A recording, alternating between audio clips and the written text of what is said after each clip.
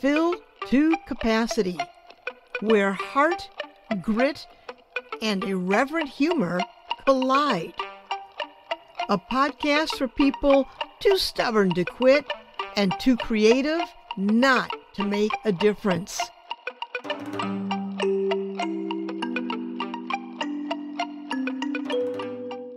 Hi, I'm Pat Benencaza, and welcome back to Fill to Capacity.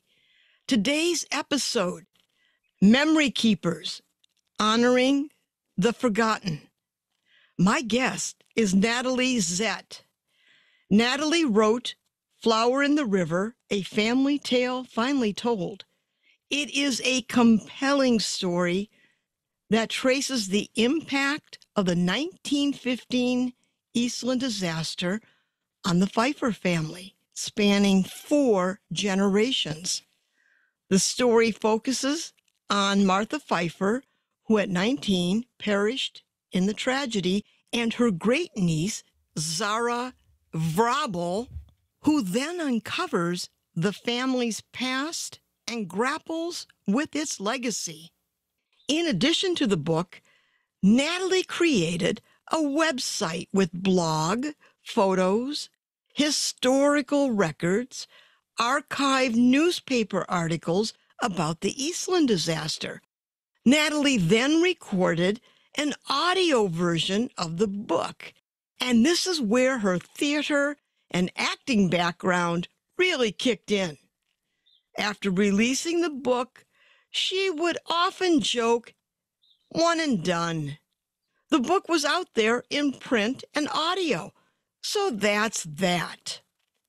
Next came Flower in the River podcast, a weekly podcast that talks about how a family story, along with an epic tragedy, were lost, found, and brought to life.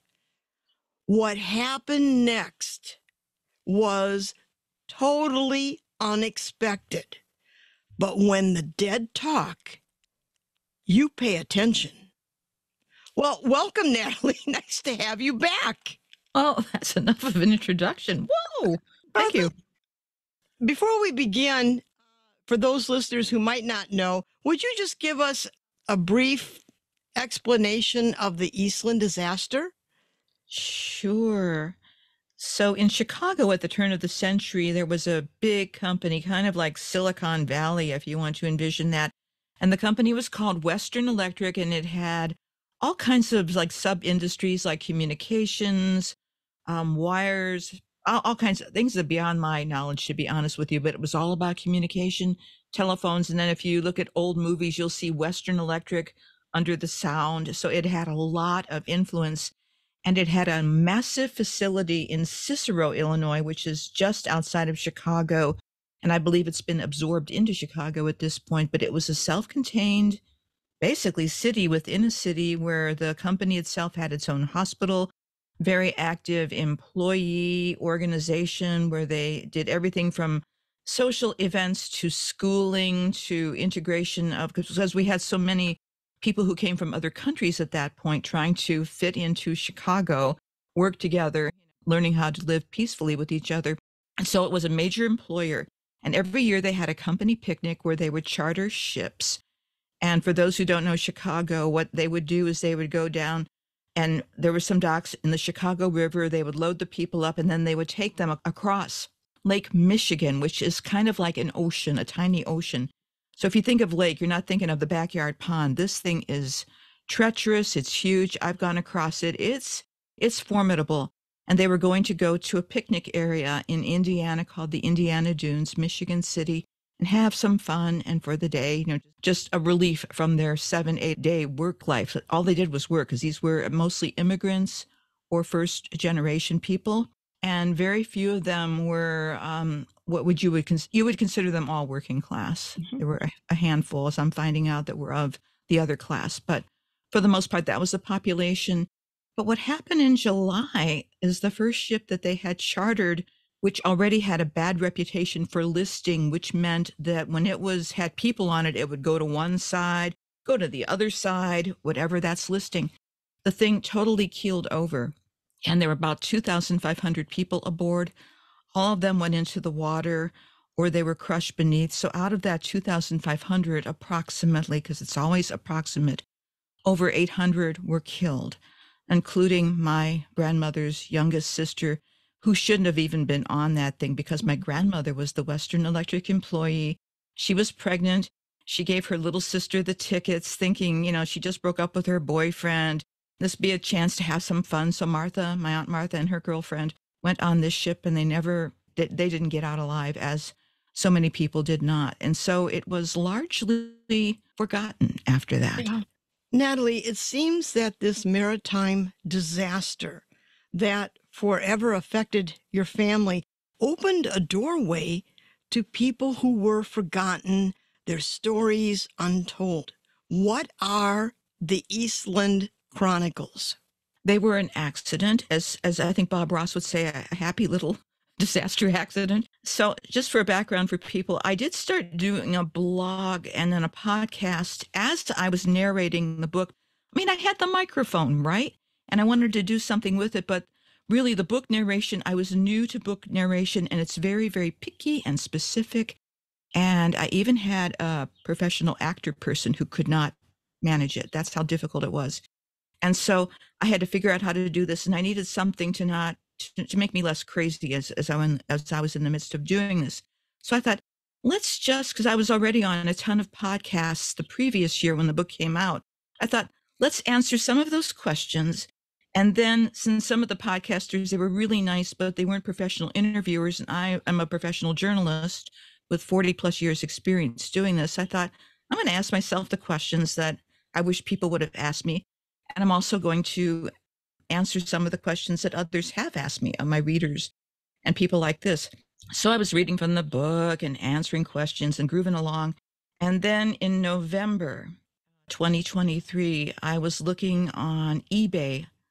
If people do genealogy, if any of you are interested in family history, there is no better place than eBay, because sometimes you can get really lucky in terms of finding stuff. So I was looking up Eastland, and I saw this book that was available for $75, and it was about a court trial of some sort that had happened about 15 years after the Eastland disaster. Some families filed some kind of lawsuit.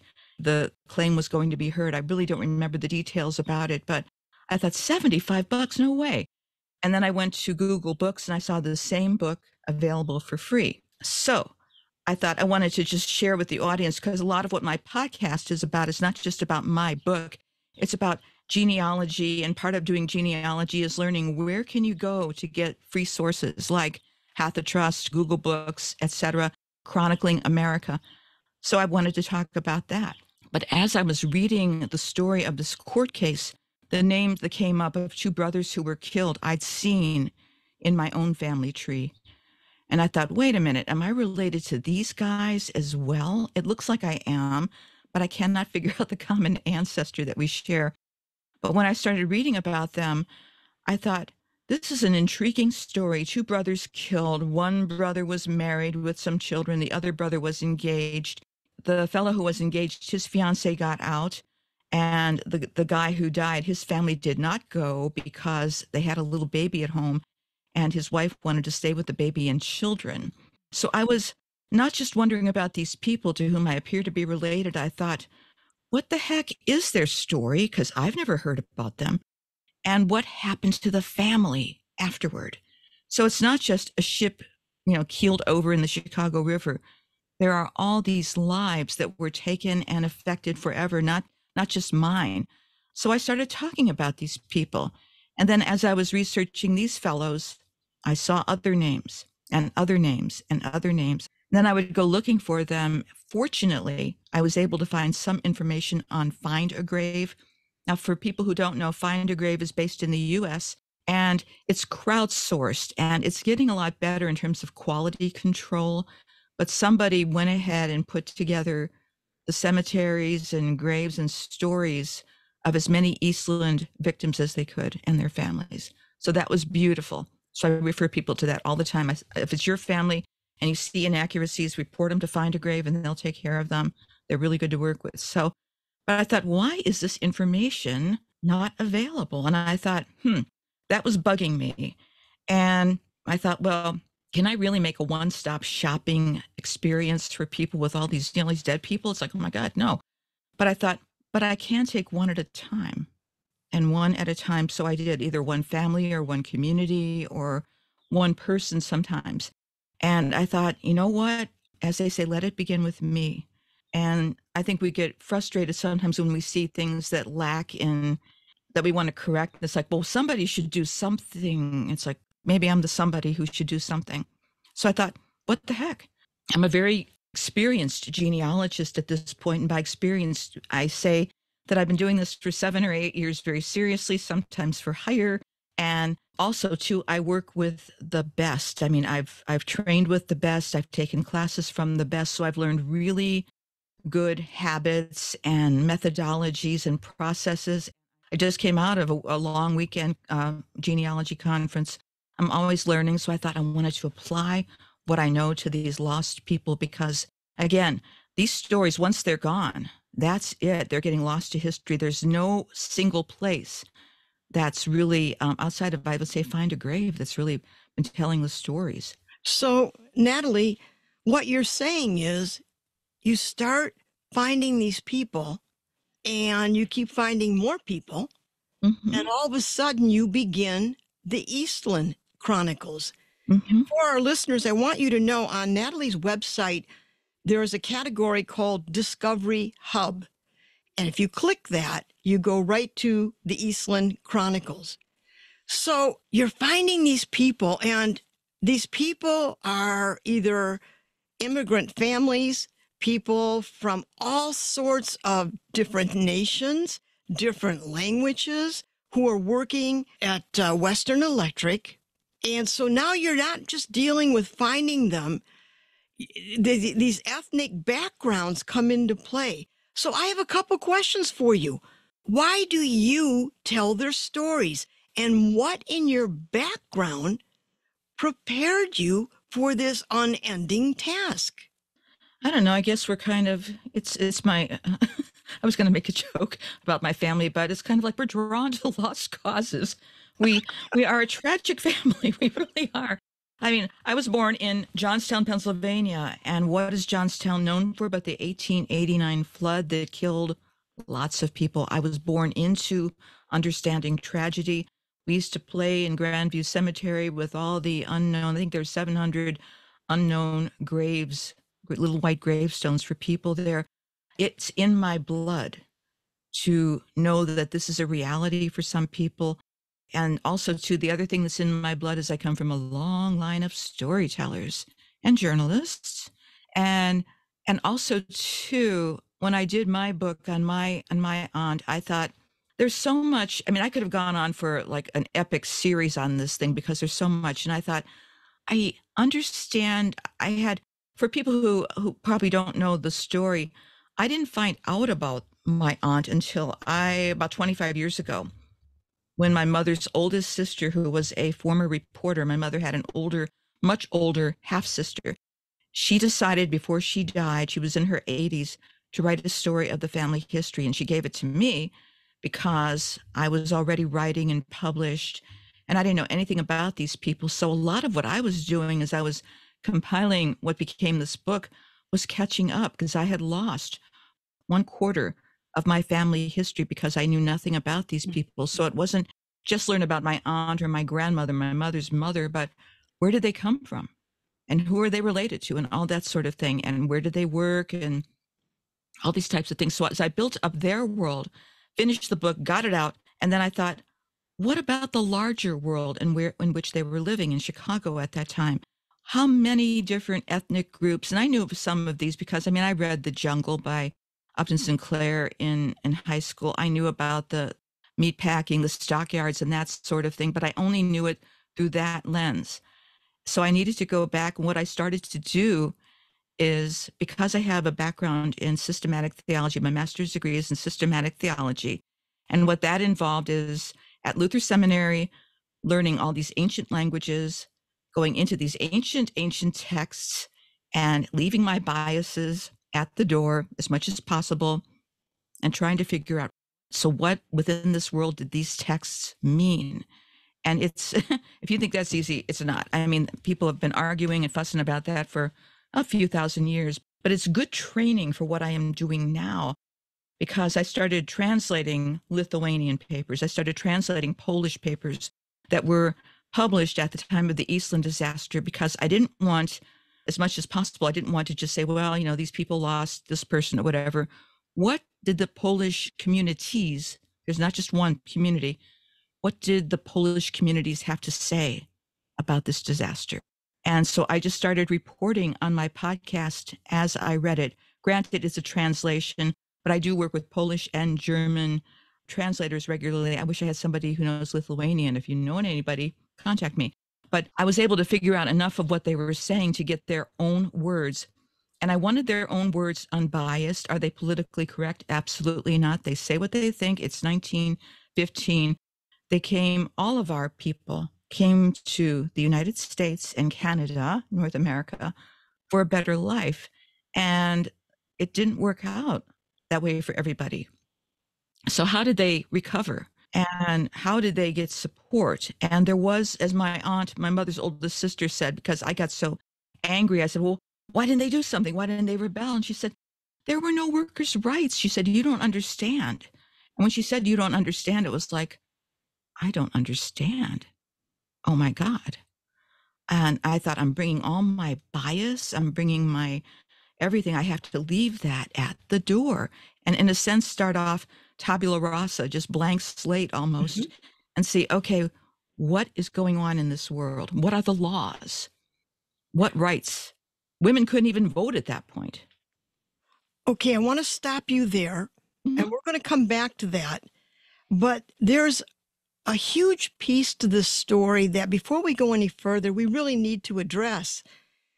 You have a rich family background. And as your dad said, quote, it's in the blood. You at times hear the dead or feel as though they are guiding you in finding people for the Eastland Chronicles. Will you talk about that? Well, my background, I was not very close to what I knew of my mother's family growing up. That we all came from Johnstown, and though the family left, my mom and dad left fairly early, we would go back all the time and spend time with her family, which honestly, I didn't like them very much. I just, ugh. It's funny, there's reasons for that that I found years later why I was very uncomfortable there. Beautiful mansion, 22 rooms, very wealthy. And I told my mom at one point, I couldn't have been any more than 4 years old, get me out of here, take me up to grandma's. That was my dad's mother. And she lived in a place where they didn't even have central heating. They had a coal stove, and it was really impoverished compared to what my mother's people were living in. And that's where I wanted to be. And they were from what is now Slovakia, Eastern Slovakia, but at the time was the Austro-Hungarian Empire. My dad's family, very much, a lot of them made their living by telling fortunes, by conducting seances, this type of thing. It was just what they did, and I accepted that's just what they did. My dad's people are primarily Carpatho-Rusin. That's an ethnic group, which you'll find in Slovakia, but if you know who Andy Warhol is, Andy Warhol was also Carpatho-Rusin, but also part Romani, which is sometimes called Gypsy, but the preferred term is Romani, and probably a few other things in there that I don't know, as well as Ashkenazi Jewish back further in the lineage. But so you have this mix of people, and we were already all over the place. And so I think what that did, it was more of my dad's family is also very creative. A lot of the folks, including my father, went into the entertainment field. So, or they were artists, or they were different types of, so they were kind of like people without boundaries because, again, where they came from had no boundaries. So it was just like, yeah, they were, for the most part, Roman Catholic or Byzantine Catholic, but that was kind of like, they had their own spin on it. So they had a lot of I would say folk magic, folk wisdom. So when I was with my grandmother and then visiting the other relatives on that side of the family, there was all kinds of stuff going on. And I just accepted the fact that the dead were just as much a part of our lives as the living relatives. And you could communicate with them. And the other thing I learned, but I wasn't taught this, it was just the way that I saw relatives conduct themselves. You treat them with respect and a little bit of fear too. So you don't treat them as if they're commodities or something to, I don't know, goof around with or whatever, which I kind of tried to do when I was a kid, and I was reprimanded a few times for doing that. But it was like, you need to be respectful. And so I didn't think much about that until, many, many years later when I got this information about my aunt in Chicago. And when I started to research it, because I was already a journalist, I thought this is just a research project. It's my history at school. Things started happening, serendipitous events where I would, similar to, there's a book by author and genealogist and actor Hank C. Jones where he talks about psychic roots in genealogy. Genealogists have this happen all the time, but I didn't know that at that point, which was good. For example, the first time I went to try to find my family's graves in Chicago, I'd never been to that cemetery, huge cemetery. And I thought, oh, what the hell did I do now? I thought I'm not going to be able to find these people. Long story short, I parked right in front of the graves, but I didn't realize it until I got out and walked around a little bit. So I was able to find whatever I needed on this trip. And I had to be, it was uncomfortable. It was weird. There were times where I felt like I'm not alone. At that point, I was living in a little one bedroom in St. Paul. And I thought, why do I feel somebody else is here with me? I mean, there was just that sense of I was not alone in this world. And because I was paying attention to this side of the family, they were reciprocating. It's like, okay, we're going to introduce you to this group. And the other amazing finding from that document that my mother's sister gave me was I moved to Minneapolis, St. Paul, to get away from my family, for lack of a better way to describe it. I wanted to start anew where I knew no one, and I don't know anybody up here. Well, I didn't know anybody up here.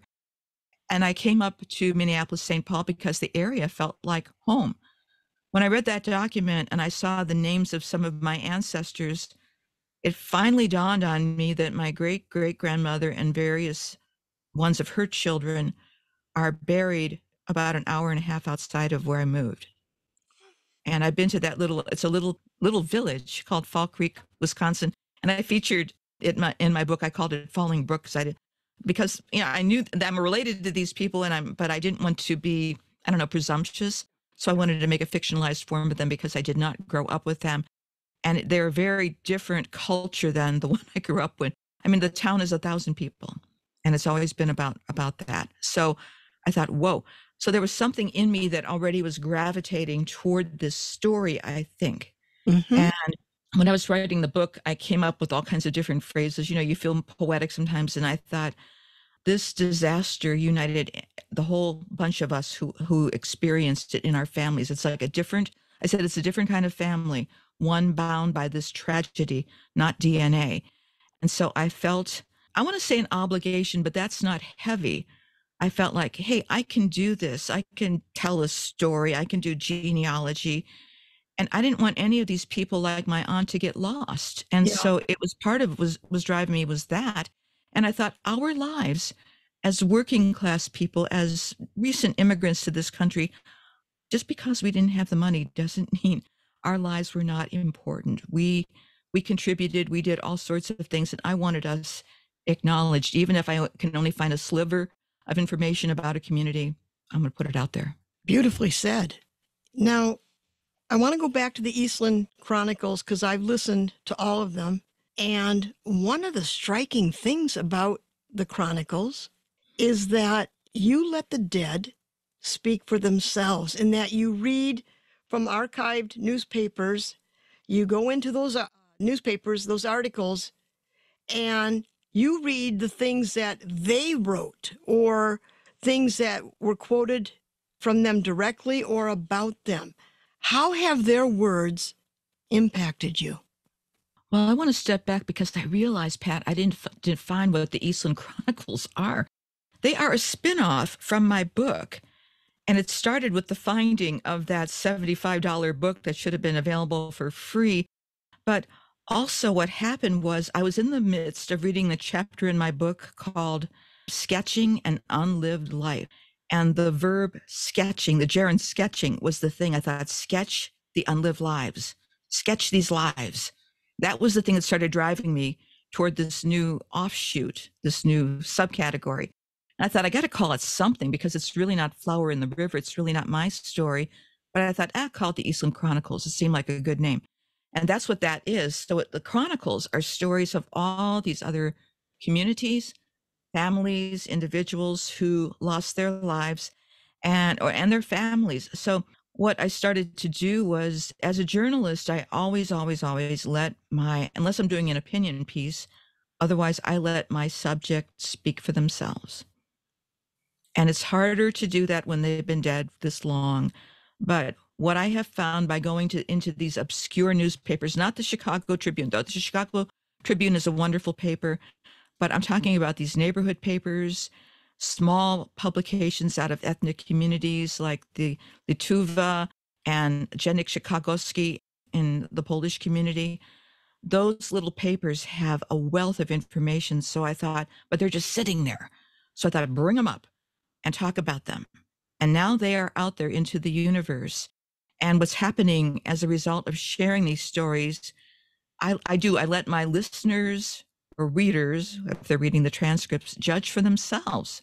And I also always have to say, this is 1915, folks, not 2024. So leave your sensibilities and your, whatever gets to you now, put that to one side and just listen to them as they speak to you. Okay, I want to stop you there because now I want to zero in on the fact that you spend hours, days researching newspaper articles from the early 20th century. And I have a few questions about that, Natalie.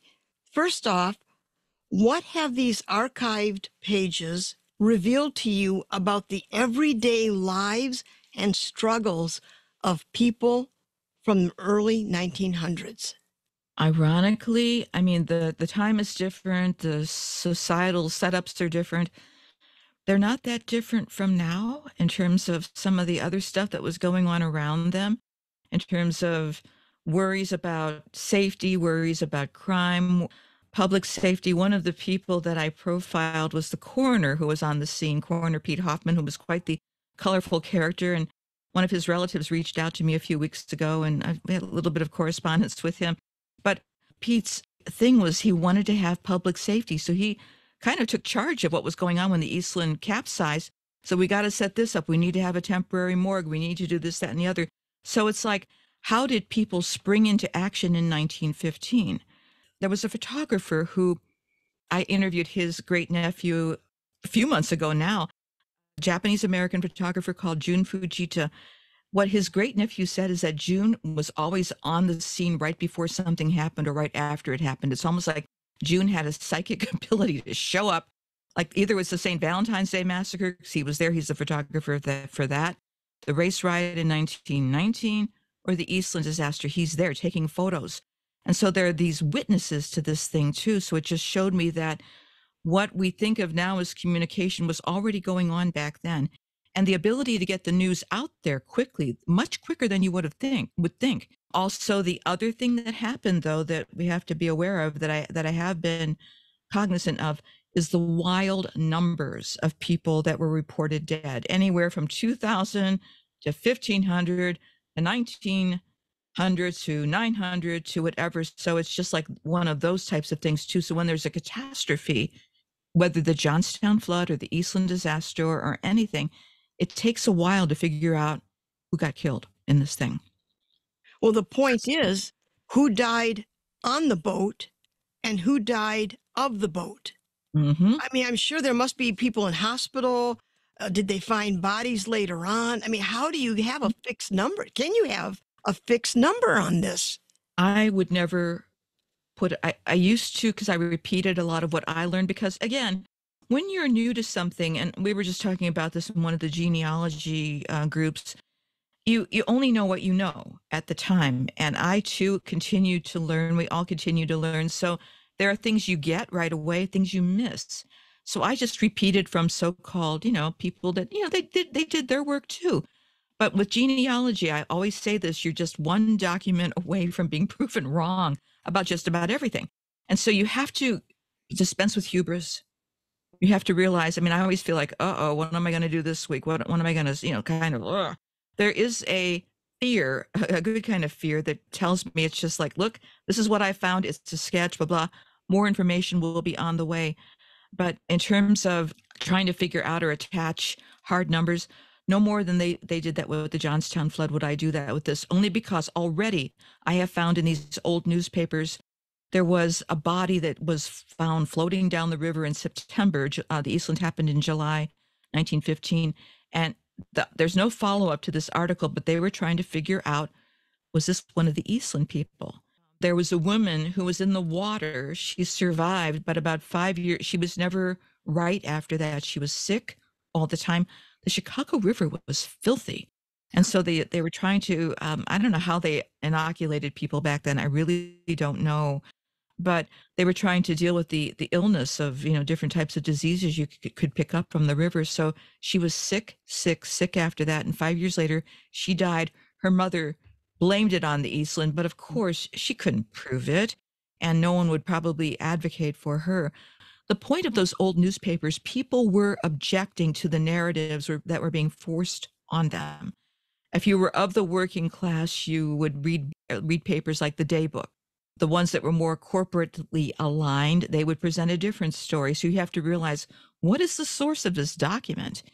And I was just talking with a historian a few months ago whose specialty is that time period, and she was saying it all depends on what you're looking at, the story you get. So will you ever get a complete story, including numbers? I don't think so. If you do, then what is the criterion? How are you deciding that? Again, for our Johnstown flood, we have an approximate number because they were finding bodies that had this happened where it went down the side of a mountain basically, and just kind of kept going down the Conemaugh River and just kept going and going because it was so forceful. It just destroyed the whole town, and that's how fearsome a flood can be, an actual flood. And so they were finding bodies along, I guess, a few years after the flood. So will they ever find the complete number? No. But as this historian said to me, she said, I'm not sure that that's that important. She said, what is important are the stories. Yeah. I have to ask this. What is the most unexpected story or piece of information you uncovered in your newspaper research?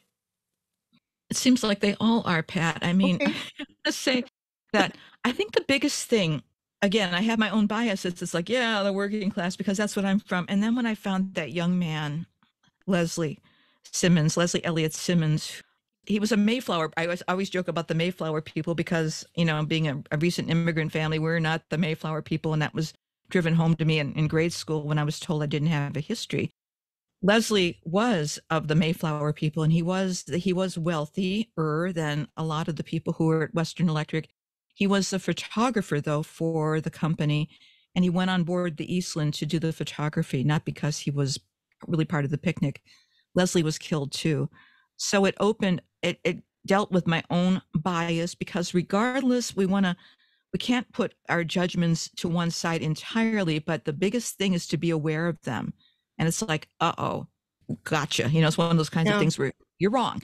And it's actually wonderful to be proven wrong. It's wonderful to have those biases broken open because that is the only way life can come through. Only way that and these lives are complicated. They're contradictory. They're all different. And I'm just finishing up week 3 of a series on the Lutheran communities in Chicago who were affected by the Eastland disasters because we Lutheran people, I have a Lutheran background on my mom's side. We're not exactly grandstanders. It's like, well, that's okay. Somebody else can take that, it's okay, put the best construction on everything. So it's like, wait a minute, these people need to be brought up. But within the Lutheran communities in Chicago, you have the German, the Swedish, the Norwegian, the Danish, the Finnish, the Slovak. You have all kinds of flavors of this.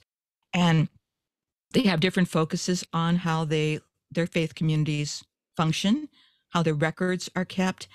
And again, we have to deal with the fact that they don't all align and march in order the way you think they should.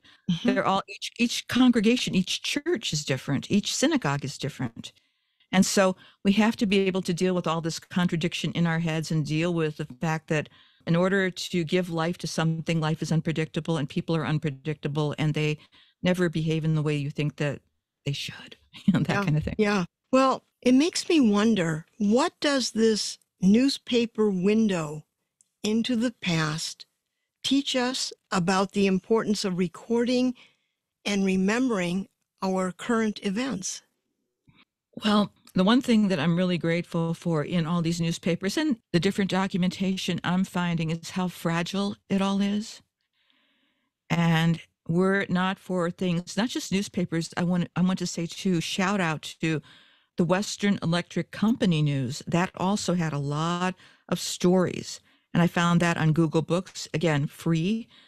And shout out to those people who have been able to keep entities like Find a Grave and the little stories for each person there, even if it's died on the Eastland. And even if they have no other information about them, but they have died on the Eastland.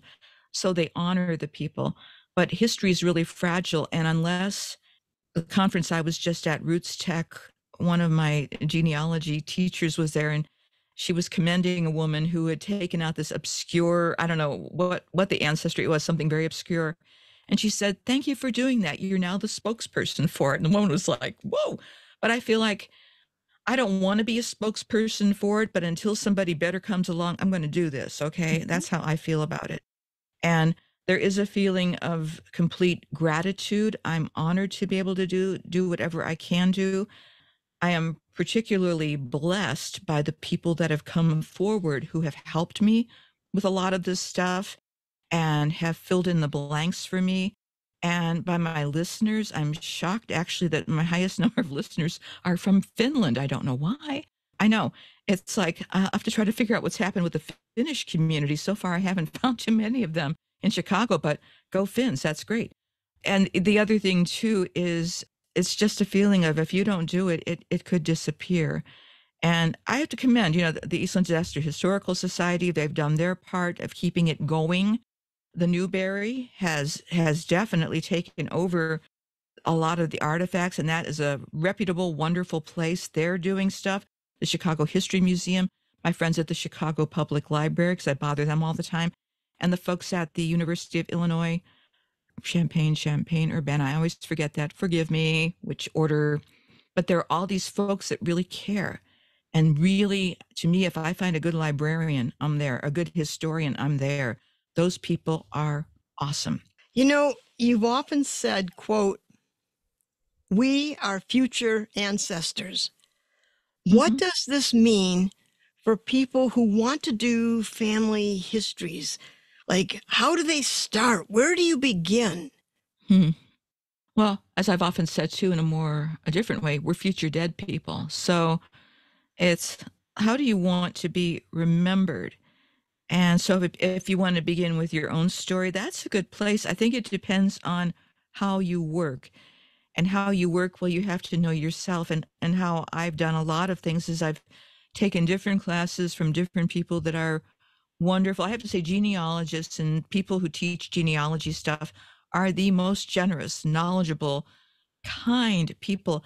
The biggest thing I learned from all of them, whether it's Lisa Louise Cook or Sunny Morton or Lisa Alzo or Blaine Bettinger, they treat your family like it's their own. And I try to reciprocate when somebody gives me a genealogy problem, which is how I've handled this Eastland story. It's like I take the genealogies of people. I know how to find records. I'm in Oslo, Norway now looking for stuff. It's just like I know how to construct a family tree.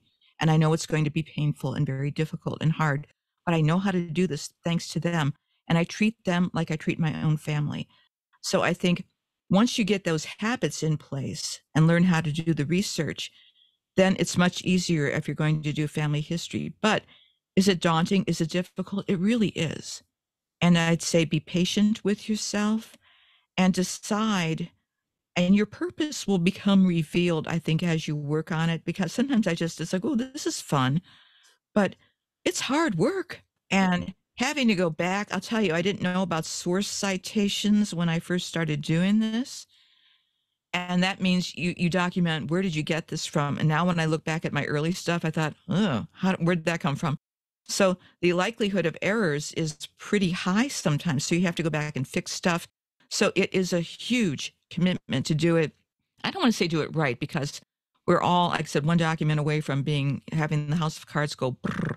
But I would say it's daunting, it's difficult. I take breaks from it every so often when I'm getting a little too close, as Hank Jones would say, too close to the butterfly net, because it's like, whoa, gotta get away.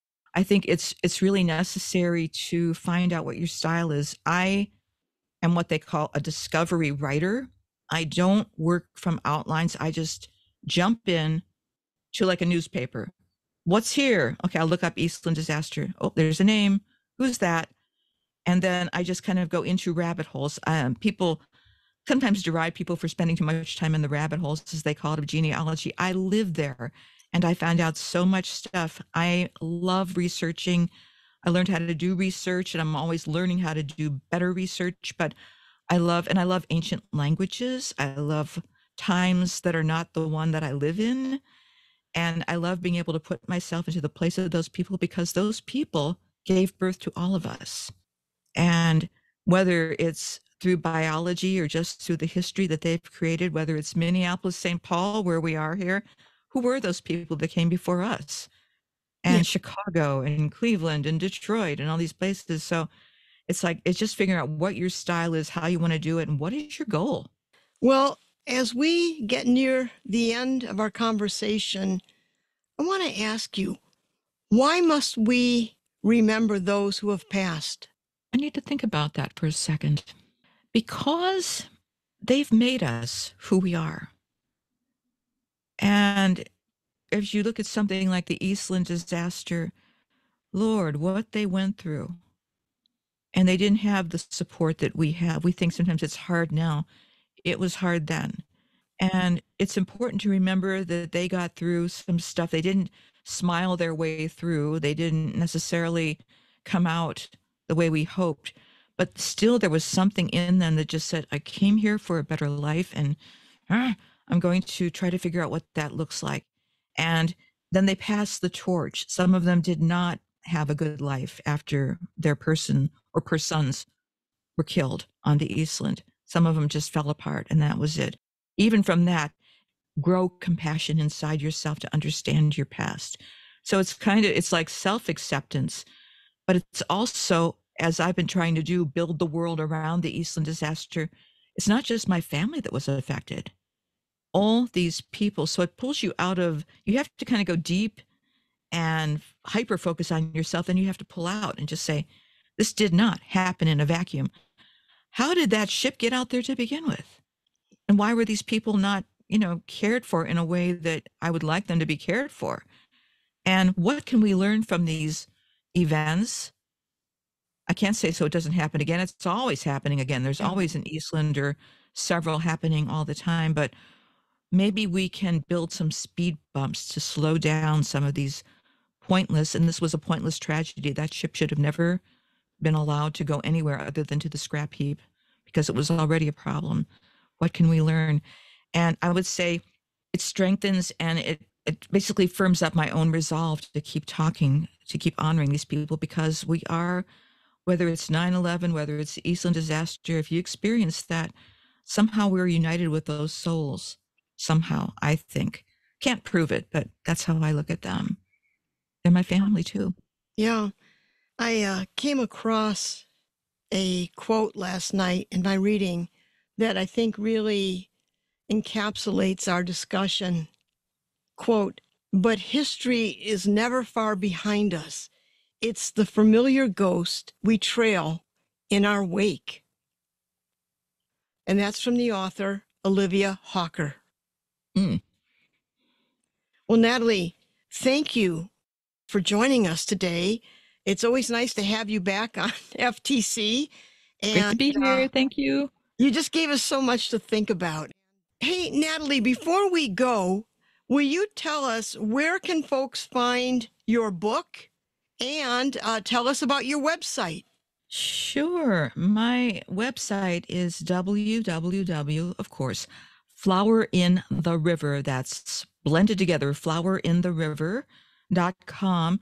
I'm all over the socials, meaning Facebook, LinkedIn, what's Twitter now? X, Instagram, all that. And please subscribe because I put out a newsletter once a week and ask me any questions you like.